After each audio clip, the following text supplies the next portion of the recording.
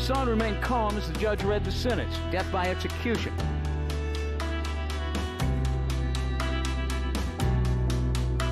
Josue Flores was murdered last Tuesday on his way home from school.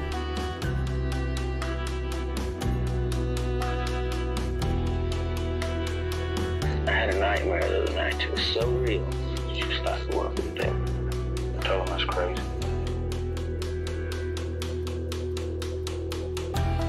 Officers tell us Trujillo stabbed her boyfriend with stiletto heel shoes. The officer has been shot. We need a lifeline immediately. I have the suspect in custody.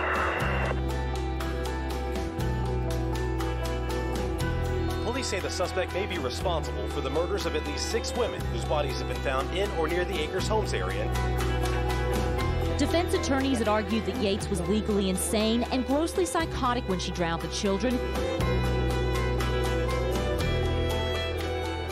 One by one, they described the deaths of the alleged other 8 victims of the convicted rail car killer.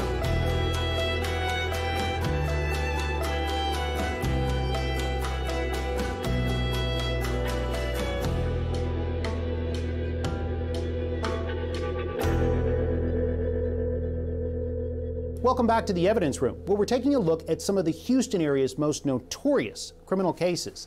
Today, we're taking a look back at season 1. Some of the cases we featured gained national attention. Others actually changed the way our judicial system works. KPRC 2 Investigates is taking you deep into the archives of Harris County Criminal Court exhibits. We look at evidence like confession tapes, interrogation videos, and crime scene photos. In some cases, even the murder weapons themselves. And the person who watches over all of these exhibits is Harris County Senior Criminal Clerk Rhonda Spinks. Tell me what's in here. What's not in here? You name it. You name it. The only 3 items I do not receive from the courts are guns, drugs, and live ammo. My name is Rhonda Spinks. I am the Senior Criminal Exhibit Clerk for the Harris County District Clerk's Office.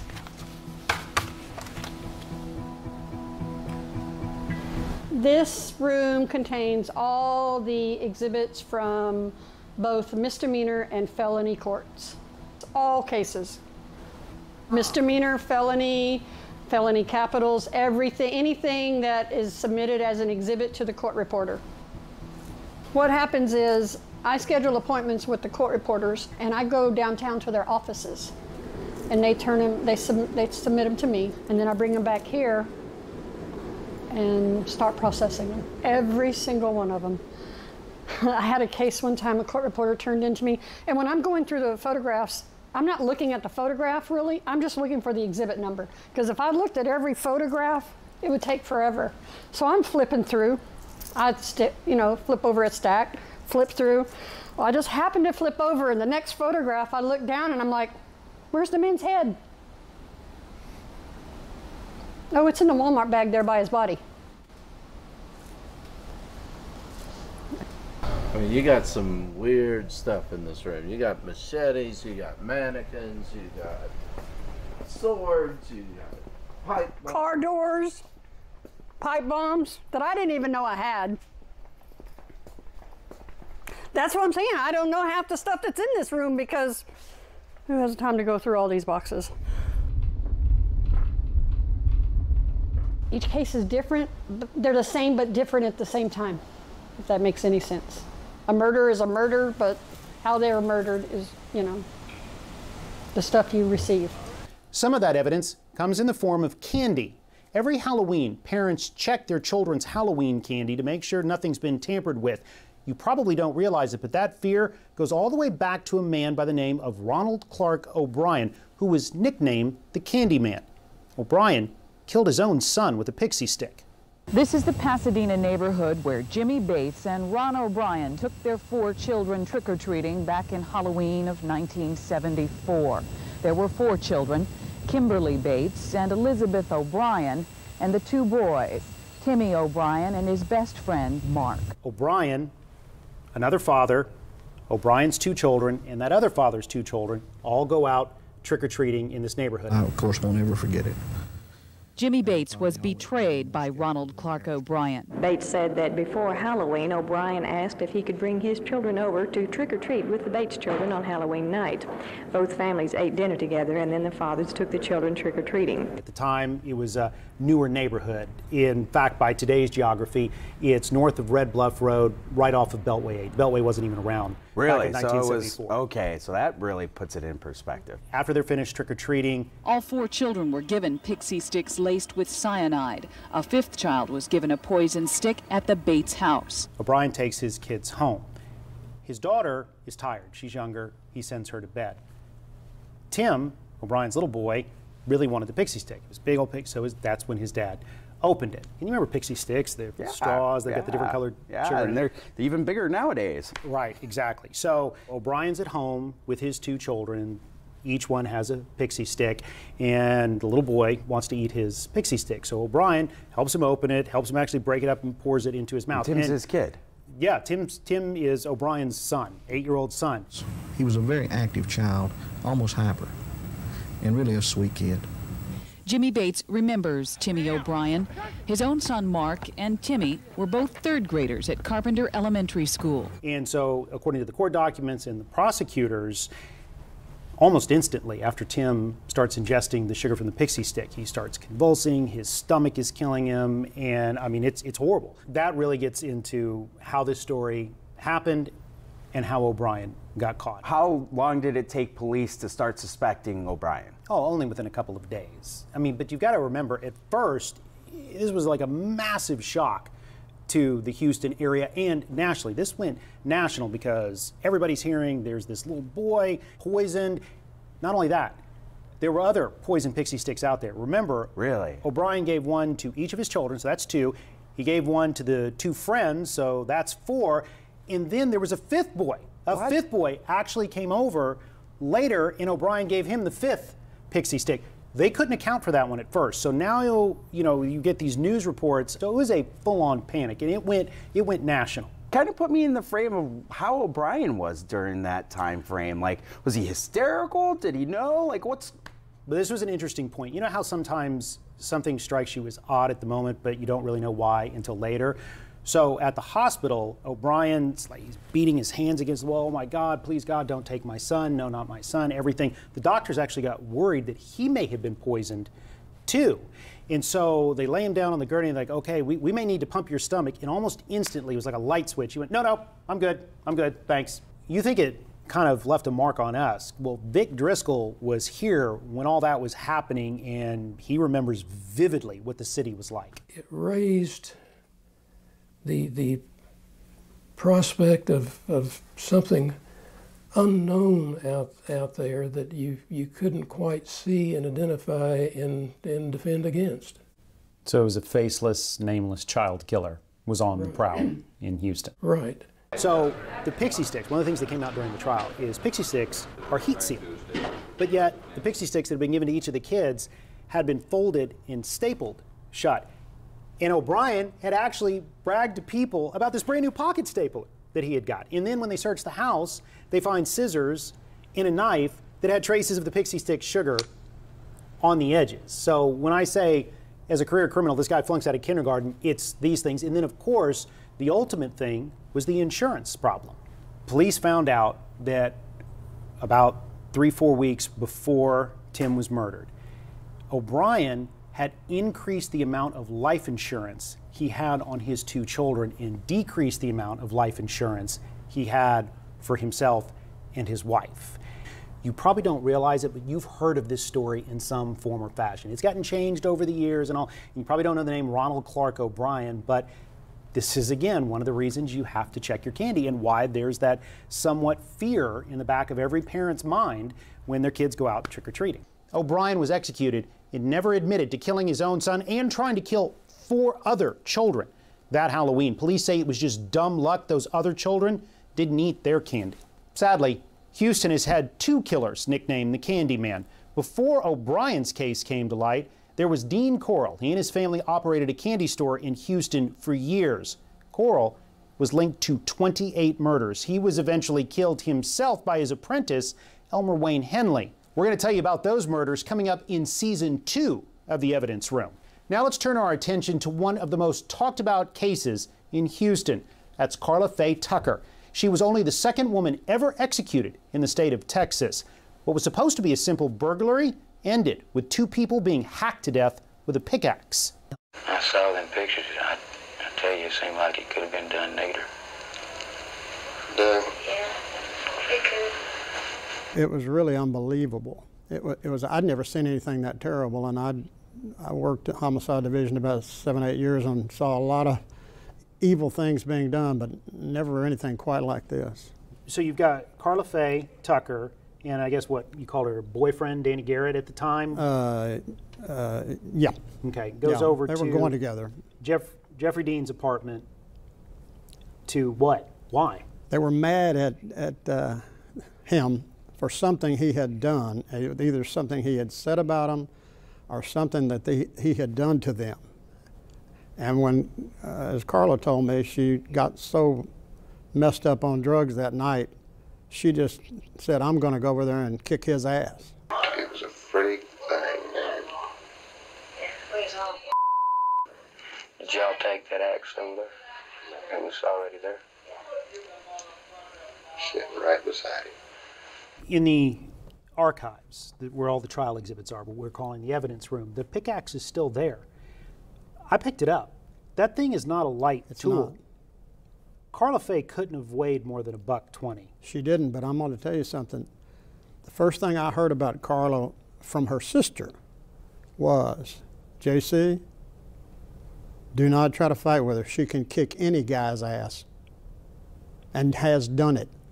Wow, yeah, because when you pick that thing up, that thing is heavy. Yeah. And then when you look, that both Jeffrey and Deborah were hit multiple times with that pickaxe. Oh, I can't even imagine the rage. Finally, she ran out of gas finally. She couldn't go any further. Or she would have kept going, but she just finally ran out of gas. When you talk about evil things that you've seen, I looked at the pictures, and the actual CSU video is still there. I mean, it's unbelievable. Yeah. The amount, I mean, that's pure rage. Yeah, she would, I mean, that's how actually crazy Carla had become. Was it the drugs? Drugs mostly, yeah. She was big into drugs. What did they say about that? Same fingerprints? No, I seen it in the picture. It had tape on it. I didn't know if they'd stick the tape or not. They won't stick the tape if we had gloves on.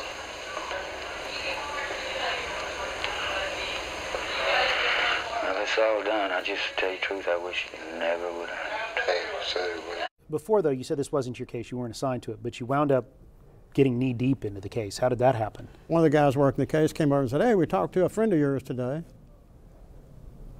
And I mean, I know what case they're working, so I'm thinking, what? I said, who are you talking about? Well, Danny Garrett. He said he was a friend of yours. And I said, yeah, Danny Garrett, hell, he's my bartender. He's a real good friend of mine. Yeah, he's a real good guy. I said, what are y'all talking to him for? Well, he may have some information about the case, and he's got a brother that's also was hanging around Carla a lot, and this and that. And I knew his brother. I knew his brother Doug. Doug was an ex-motorcycle bandito biker.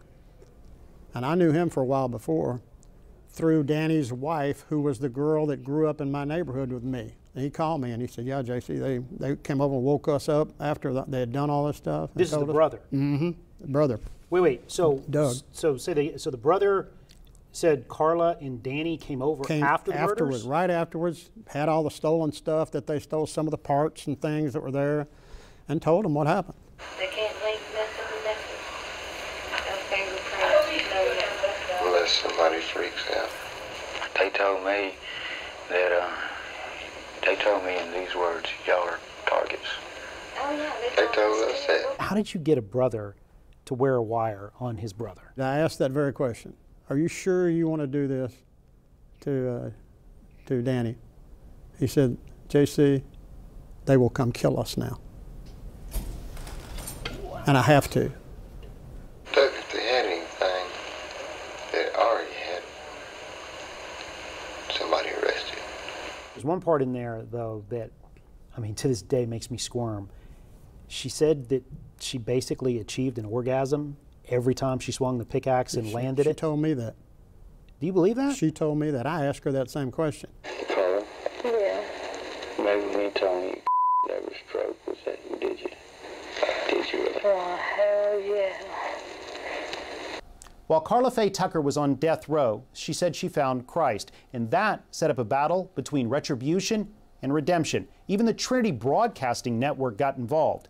In the end, Carla Faye Tucker apologized to the families of her victims and said that she hoped her execution would help them find peace. Coming up, more of the Best of the Evidence Room Season 1. We're going to be talking about a cop killer and a serial killer who called the KPRC 2 newsroom to report one of his murders. We'll be right back.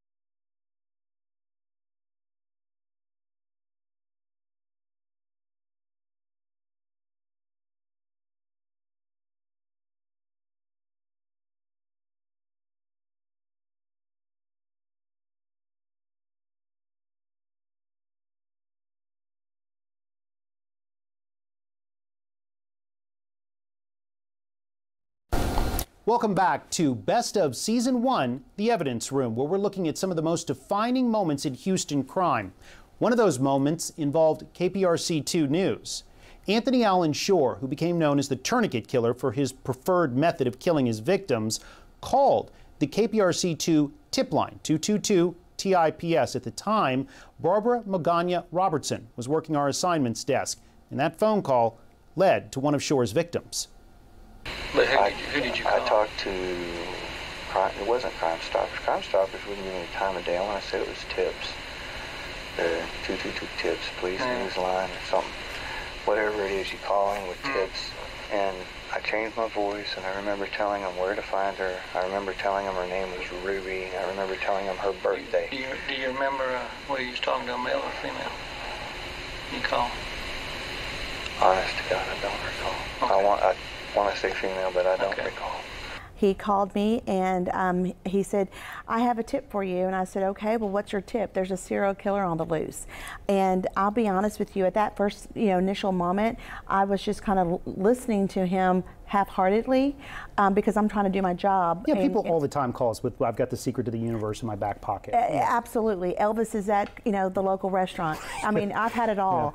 Yeah. And so when, I go, okay, so there's a serial killer, is that what you're telling me? He says, yes. And I'm going to tell you where you can find a body. Dana Sanchez. Right. I only got that name from the newspaper. She told me her name was Ruby. I said, okay, well, tell me about it. And he said, it's near Ritchie Road. And in my mind, Ritchie Road was in Pasadena. And he was not referring to that Ritchie Road. He was referring to Ritchie Road on the north side off of I-45. This was like an area that was so overgrown with trees and brush. You said where new streets were cut or something? Yeah, they looked like they were putting in a new subdivision or something. But there wasn't anything there, just the streets. Just the streets. Okay. He was telling me how it was placed. I couldn't tell you for sure. I'd say probably 100 feet maybe. Off the road. What really got my attention was halfway through the phone call, he was giving me clues. He was giving me that were unbeknownst to me at the time. He gave me a birth date. He gave me the name of a nickname. He gave me an identification of a piece of jewelry. I have taken every identifiable thing I could think of. When I went to reach for my key map, things completely changed because he said, "Don't reach for your key map." I knew right then and there he was watching me. I can't imagine the feeling that washed over you at that moment. That changed the entire course of the conversation because what he had just kind of relayed to me in facts, I am now completely tuned in and listening. This is the real deal. The guy's looking at me. Did you ask him? Where are you? Did you ask him? No, because I was too busy hiding behind a pole. It was a pillar that was on the assignments desk, and I rolled my chair around that. So in my mind, you know, anything for him not to be able to see me. It would take more than 20 years for the families of Shore's 4 victims to finally see justice. In 2018, Anthony Allen Shore became the first person to be executed in the country. Shore's final words were, "Ooh-wee, I can feel that." Coming up, we're going to take a look at the oldest prisoner on Texas death row, Carl Wayne Bunchen. It was supposed to be a simple traffic stop in 1990, but for Houston police officer James Irby, it turned fatal. My colleague Phil Archer, veteran journalist, interviewed Bunchen on death row. When Archer interviewed him on death row, he tried to justify the shooting, claiming the officer pulled his gun first. There was no doubt in my mind he was fixing to shoot me. But at the end of the day, still felt it was justified. But at the end of the day, I know it was justified. There was absolutely no evidence ever presented that Irby was threatening his life. Irby was making a traffic stop. Bunchen never tried to claim that he was innocent, that he didn't pull the trigger. His claim was that it was self-defense. I found that an odd claim in a cop killer trial. How do you try to claim self-defense in something like that? Well, that's just, he's a career criminal. He was a liar. And I mean, there was a handful of eyewitnesses to this encounter. I mean, he had nothing to lose, so you throw everything out there and you hope something sticks. He made that claim 2 weeks before he was executed, that it was self-defense. It was him or Irby. Irby just barely cleared leather with his weapon before he was shot. Bunchen remained on death row for 3 decades. One of the reasons it took so long for his execution to be carried out is they had to redo the punishment phase of his trial because of faulty instructions given to the first jury. Bunchen was executed in 2022. Our next case had officers retracing the steps of a serial killer and rapist through the Gulf Coast states. At the time, Danny Bible was unknown to law enforcement, but he would eventually become known as the Ice Pick Killer. In 1998, Bible was arrested for trying to rape and kill a woman at a Louisiana motel. At that time, though, he started confessing to other murders, some dating back as far as 20 years. Sitting there watching TV and drinking and playing Nintendo with my son. What'd you drink? Crown Royal. He had apparently had an altercation with somebody else staying at this motel.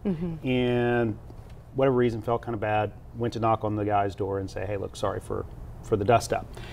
So he goes to do that, then he drinks some more, then he goes back, but this time when he goes back to that room, there's a woman in the room. When the door opened, I went right on in, and when I turned, I heard this young lady, kind of like startled. Okay. Then pushed her on the bed, and I told her, please be quiet, I'm not going to hurt you.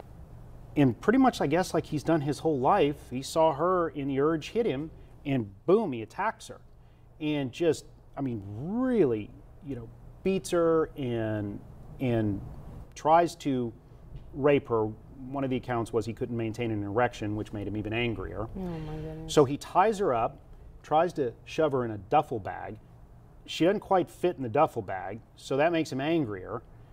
And through the grace of God, she's finally able to escape. But this whole time, he's like telling the police, "Oh, I just told her I don't want to hurt you. Sorry, I don't want to hurt you." But yet he's tying her up. He's zip tied her, in trying to shove her in a duffel bag. After beating her and attempting to rape her. Correct. Do you know the purpose of why you would be trying to put her in those bags? No, sir. You wouldn't know the purpose of it? No, sir. She, like I said, by the grace of God, gets away. He takes off into the wind.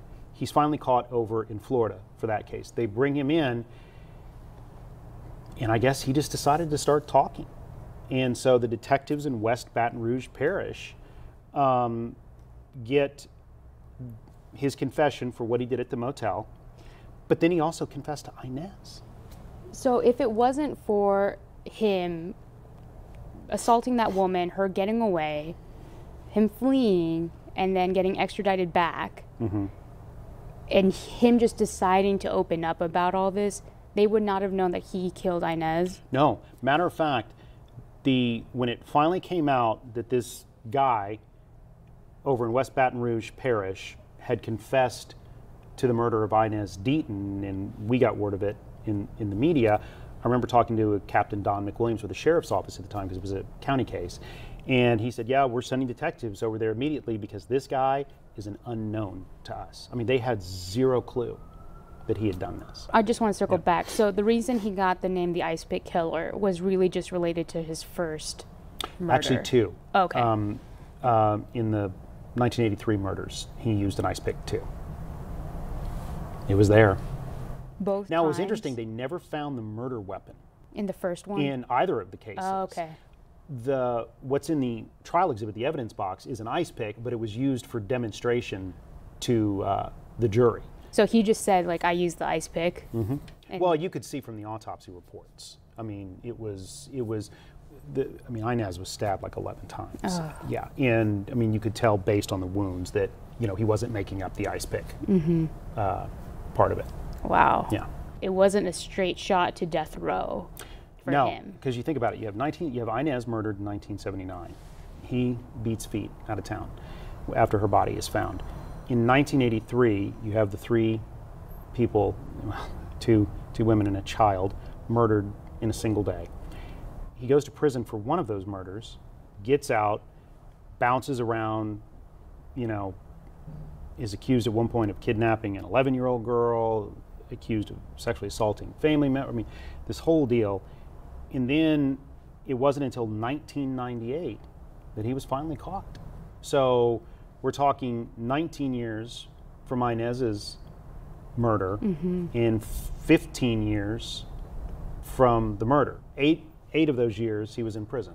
And that's what just boggles my mind. It's like you talked about Inez's murder, which went unsolved, the 3 people murdered, the numerous assaults, the alleged kidnapping, robberies, rapes. You don't have to worry about alleged with this guy. I mean, he's an awful human being. The Harris County Archive contains thousands of pieces of evidence, all represent lives forever altered, and that includes the lives of the first responders to these crimes.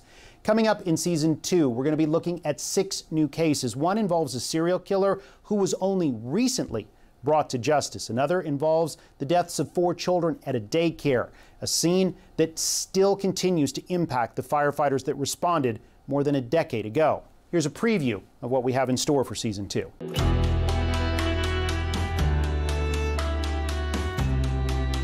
When the digging ended, the total was 27 murdered.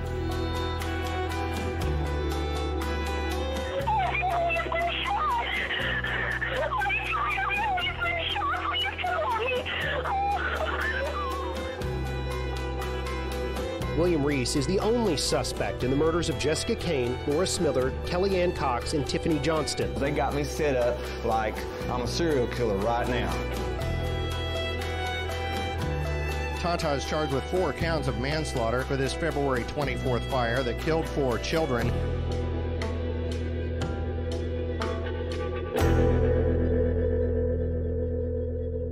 Season 2 of The Evidence Room begins Wednesday, January 25th at 6:30 p.m. on the KPRC 2 Plus app. For the KPRC 2 Investigates team, I'm Robert Arnold. See you then.